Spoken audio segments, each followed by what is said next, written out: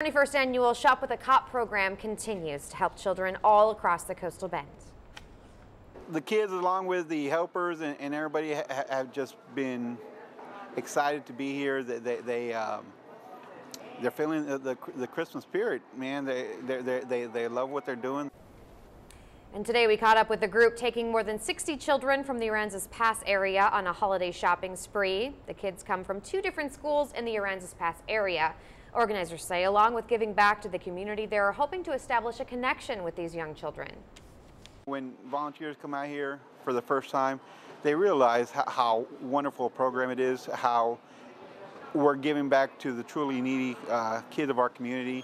We're helping establish communications between law enforcement and these kids.